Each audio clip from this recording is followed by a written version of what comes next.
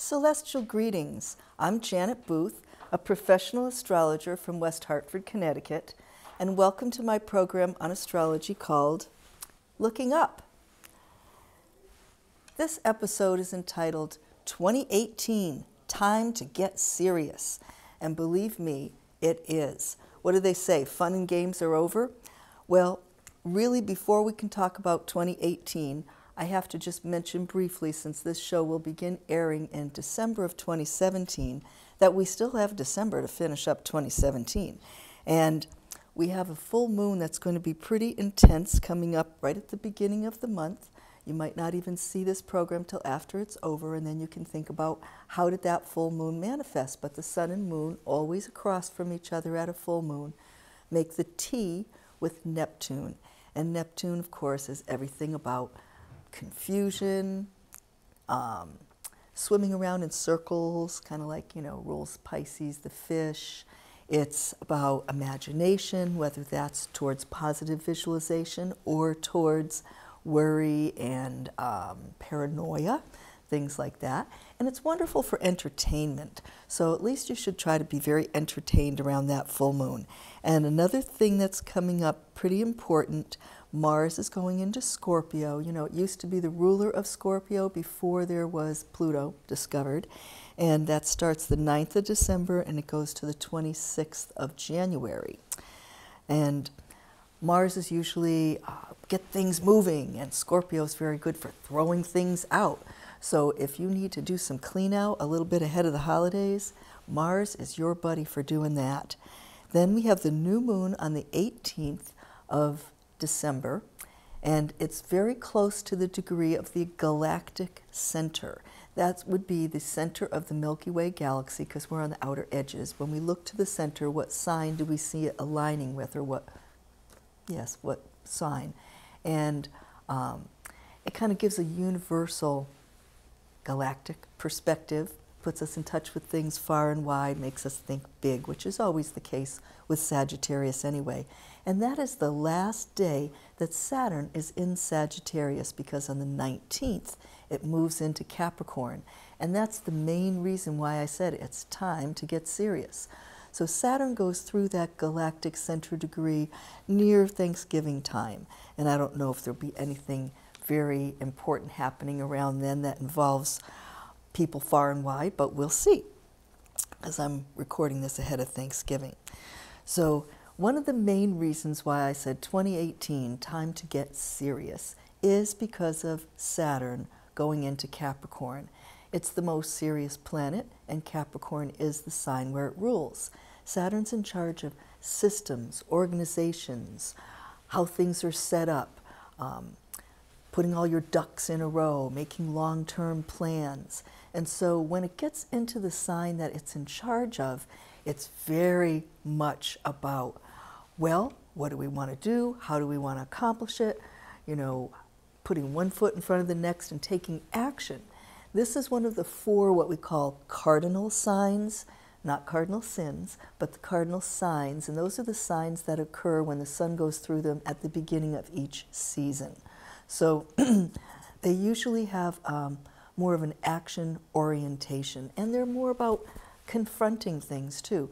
And when we see that Saturn rules Capricorn, and we know that Pluto has been going through Capricorn for years now, and its main job is to kind of stir things up, almost like dig things up, bring things out that have been buried.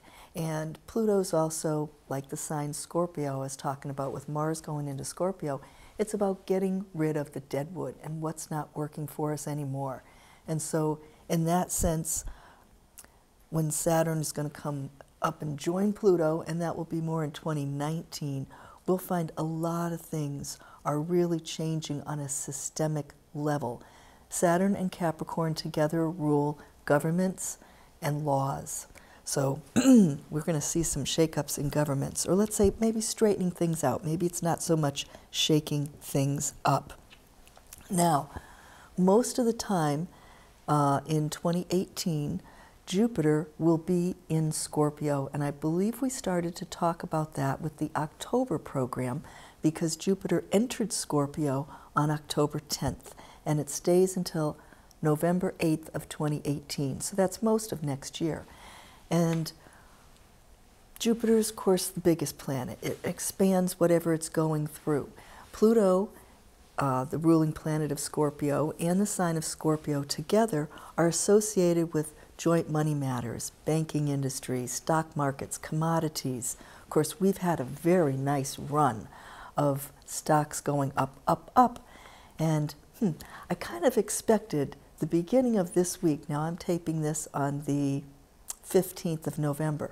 I said, wow, Venus, the money planet, is together with Jupiter in Scorpio, and I thought all the markets would go up. And they just took a little dip, not a big dip, but a little one. I went, Anyway, I'm not a market specialist, obviously. But I do think that throughout 2018, we're going to enjoy the benefit of Jupiter in Scorpio, keeping the stock market and commodity markets up. And I've heard some other astrologers say that there are some long-term cycles in place, not just that one, that also look good for 2018. So we'll keep our fingers crossed on that. And one of the nicest things that's going on with that is that, Scorpio and Capricorn are 2 signs apart in the zodiac, and this is 60 degrees and a connection called sextile, kind of like 1/6. And we're going to find Jupiter forms that exact connection or aspect with Pluto 3 times, which is fairly normal. Jupiter spends about a little more than 4 months out of each year in that retrograde backtracking. And of course, it goes forward through the range. It's going to back up and then comes forward through that range again after it backs up. So it oftentimes makes connections 3 times to other, like, let's say, slow planets. And that's what it's doing. It's got the 15th of January, the 14th of April, and the 12th of September are all the sextiles to Pluto. And Jupiter, because it's the quickest of the slower planets, is more apt to make connections to the other slow planets. And it also has a nice one during 2018, and that would be a third of the sky with Neptune that's midway through Pisces. Now, Pisces and Scorpio are 2 of the water signs, and this opens up feelings very deeply. I mean, Scorpio's a deep sign anyway, and Jupiter expands those deep feelings, and then Pisces has that sort of all-embracing and healing kind of energy. So I think we'll find that this is a good year for, well, media and entertainment, because Jupiter rules media and Neptune rules entertainment. And it might be good for research, which is what Scorpio is good for, into medical matters, which is Neptune's purvey. We are going to see this trine twice in 2018 on 5/25 and 8/19. So those are some of the good things to look forward to in 2018. When I've looked at these years in depth, as I always do for creating my Janet's Planets, we've had so many years with so many difficult things, and some of them were slow and just kept going on and on and on. And what we really want to see is that kind of lighten up and give us a break. And 2018 is that break. There are no really nasty, long-term, slow, over and over again aspects that are coming in. And I'll talk about what the toughest one is, but it's still not as nasty as what we've been seeing. So I'd like to say, oh, great, this is going to be a super year. Well, the thing is, and it's going to be better. I do believe it'll be better than some years that we've been having the last many. But almost every time the best things were coming in, and I go looking through to try to find my best days. I want to recommend days you could start a new venture, or recommend days when you could get married. Every time there's something good happening, there's something else happening with it that ain't so great. So it's like, kind of a men's a good year. Like, it could be better, and it could be worse. So that's what we have to say about that. Now, we do have a very big shift coming, 2, on some of these slow outer planets. We've had Uranus going through Aries for 7 years.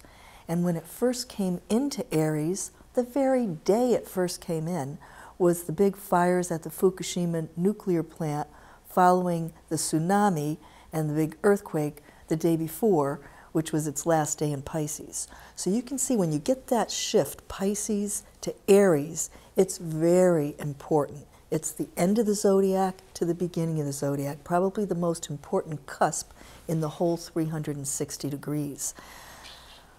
Well, we're going to have Chiron coming to that point during 2018. And I think maybe stretches a little bit into 2019. If I'm lucky, I can find my paper that says it. If I'm lucky. Okay, Chiron enters Aries on 4/17, and it retreats back into Pisces on 9/25, where it stays until February 18th of 2019, and then it gets into Aries for good. So it's on that cusp, and it goes through the 29 degree of Pisces, which is that final degree of the zodiac, 3 times, and I wonder if I have that. I might.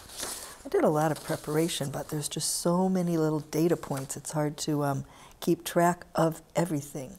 So let's see. Chiron, it goes through the 29 degree, March 30th to April 17th. Now that's one reason why you'd like to get your taxes done early this year, because that can be chaos and confusion with that degree. And I'll tell you another thing, and you might like to go to the astrologybooth.com website and download the bar graph for 2018 on a page, and it shows you all the times when Mercury is retrograde. But don't you know, Mercury is retrograde, finishing that up on the 15th, income tax day. It goes into the retrograde range on March 9th, so ideally get your taxes done before then. But okay, here comes Chiron through this difficult degree that oftentimes has to do with selflessness. You know, Aries is the sign like all about me, and Pisces is the nothing about me, it's all about everybody. I'm just a drop in the ocean.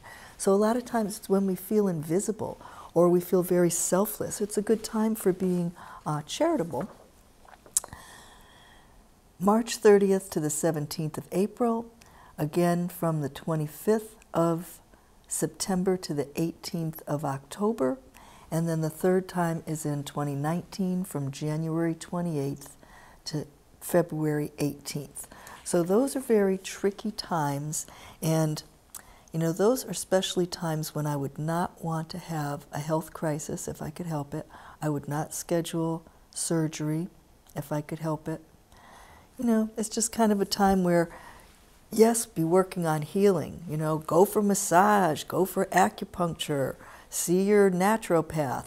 But it's not really when you want to go have the foot doctor cut off your bone spurs.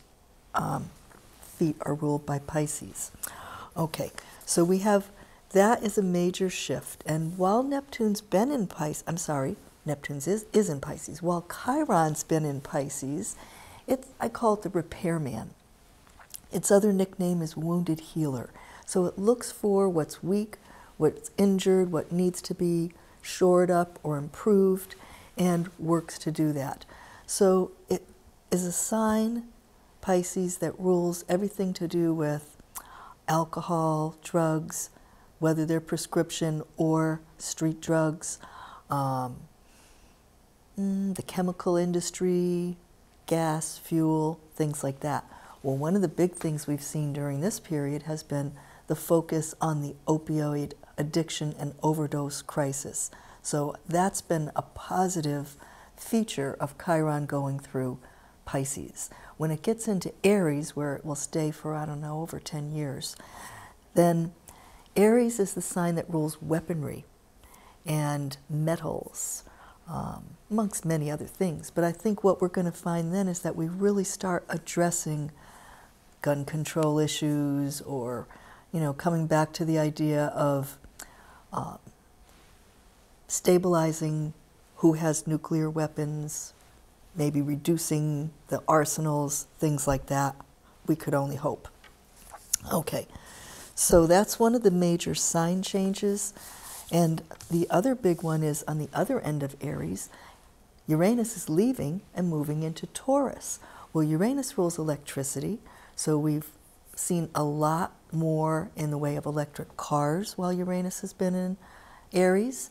And we've seen, because Aries rules motors, we've also seen some upgrading of the grid, more of the renewable energy sources coming in, things like that.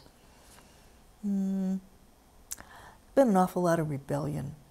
You know, near the beginning of that, we had the Occupy Wall Street, Arab Spring, a lot of things like that.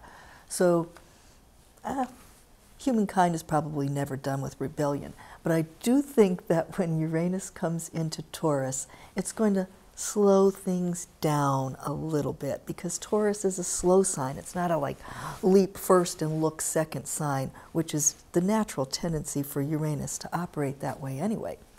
So it's kind of got to be more, you know, once we get things going, then they really roll, but the inertia factor is very strong. And Taurus rules earth, plants, plant life, harvests, you know, the quality of dirt even, and things like minerals. So we're going to see some surprises coming in with that. Maybe they'll even find, I don't know, some way to make electricity from rocks. Maybe we'll do something about fracking. It's terrible. Okay, so since we don't have all day here, I wanted to talk about just maybe a rundown of the months of 2018 and which ones I think are going to be more difficult or less difficult. And as we go through the year, we'll talk about these in much more depth. But let me see if I can find my month page. It had nice highlights on it. It said things like certain months stressy, certain months not stressy. Well, maybe we don't have that. I do want to say that spring had the easiest seasonal chart. Fall had the toughest one. January and February are pretty tame. The year gets a little more difficult as it goes on. Now March, pretty stressy. April, I think maybe not quite so much. May, pretty nice month. June, nah, not so good. Then we get into July, maybe it was mixed, I forget. August, I think, was mixed, but August has some tough stuff. We got the eclipses that are coming in, and they always happen near where the nodes are moving, and we've talked about this some before. The nodes are in Aquarius and Leo now, and they will be shifting into Cancer and Capricorn. So those are the 4 signs where we're having eclipses this year. The easiest eclipse is the February 15th new moon eclipse. So the 4 weeks that follow that are likely to be fairly good. Fairly good as this year goes. The toughest eclipse was the July 27th lunar eclipse. And the August 11th solar eclipse was not much better. So things are going to be kind of hairy then. And even if you don't know astrology, but you're looking at just the black bars on the bar chart, around August and July, there's 7 to 8 planets moving backwards simultaneously. It's just going to be hard to get things done. Another tricky time that comes in is November 16th. It's the end of the Venus retrograde on the same day that Mercury starts being retrograde. So it's like we just have no break. One of those 2 inner planets is retrograde from October 5th to December 6th. That's a solid 2 months. That's kind of a tough time. And the Mercury retrogrades are a little difficult this year. The entire summer Mercury retrograde takes place while Mars is retrograde the whole time and before and after. And that, again, is July into August. So that's where I'm saying those months are not so wonderful. I really wish I could find my month page.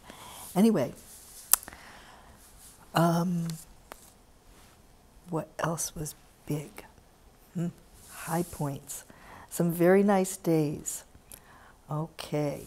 See, this is the thing. Almost every time I identified a very nice day, it had something going on that was not so good, or it was in the second half of the moon cycle, which is not when you want to launch something or get married. But one of the best ones is Friday the 18th of May. I told you May was a pretty good month. And I rate the days 1 through 5. 1s are not good at all. 5s are great. Well, guess what? There's not a single 5 the whole year. So a 4 is as good as it gets, and that's a 4. The moon is in the waxing phase. That's where you want to have it. So it had some things to like about it, and yet it comes right in the middle of something that's a little bit hairy. Yeah, here's something we should talk about. So I mentioned the nodes, and for a lot of 2018, Uranus is going to be traveling, making a T-square with the nodes. Then, for a lot of that time, Mars comes in and joins one of the nodes. After Mars is done with that, Venus comes in opposite Uranus and makes the big grand cross. This is all not good. This is all in the second half of the year, but it's not easy, friends. So I had another time that I liked pretty nicely around October 13th to the 14th, afternoon and evening of the 14th, quite good. And even the next day, the afternoon and evening of the 15th, very good, and that one's a 4. So you can mark that on your calendar. I have a 4-day on March 4th. That's always one of my favorite days of the year because I remember this from a riddle. It's the only day of the year that's a command, March 4th. So you can put that one on your calendar too. That one's another 4. It says 4P actually on my ratings, and the P means extra powerful version of the 4. That means some big things are going on. And yeah, speaking of my day ratings, now you're maybe used to having the printed calendar book. I'm not doing one of those for 2018. I am doing a modified, shorter little e-book. I'm going to call it the Daily Planets. It's going to be something like, well, it has to have a fake cover. Janet's 2018 Daily Planets. And it will have all the day ratings and the day messages that you've come to know and love. And if you sign up for my blog at the bottom of my any page on my astrologybooth.com website, you'll get the daily message and rating every morning in your email free from me. And if you want to purchase the ebook, you'll have all of them for the whole year. And a new feature, I don't know why I never thought of this one before, was to take the grid of the months and put the day ratings right onto that. So you'd be able to have this on your device. You're at the doctor's office, you go, oh, I got to find what's the best Thursday in October. You can just scan down the list. So that will be very handy, and you'll want to have it. Let's see. Let's talk about this for a moment. Yeah, I've got a couple moments. So I said there's no heavy outer planets slow that are making a nasty connection in 2018. And that is true.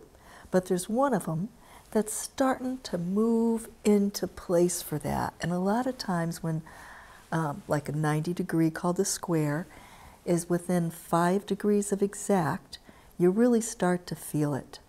And this is going to be a tough one because we've got Pluto, that means evolution, change, throw everything out that's not working, coming into the square with Eris, and Eris is rabble-rouser and troublemaker, all about rivalry and chaos and discord. So Pluto, planet of death, I don't know, maybe could be the death of discord? Doubt it. Wouldn't we like that?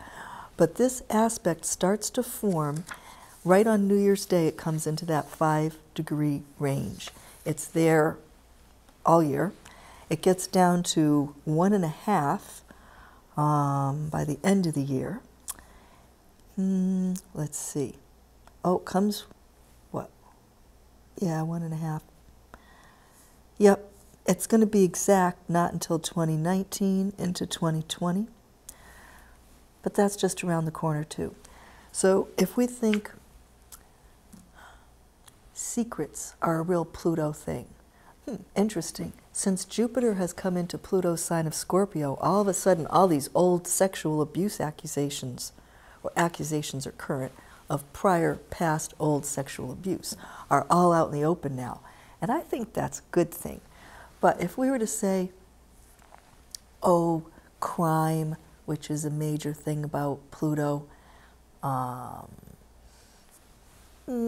maybe something like crime wars, rival crime groups. Like, remember they used to have that in the 30s and stuff, and everybody was shooting each other up.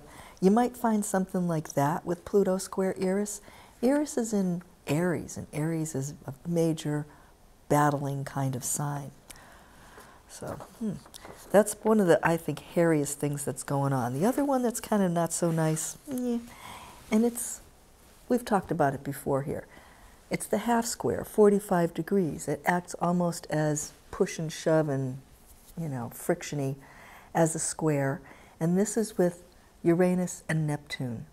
And Uranus rules electricity, and Neptune rules the ocean, or, it's kind of like fire and water. And those two don't mix, but water can conduct electricity awfully good.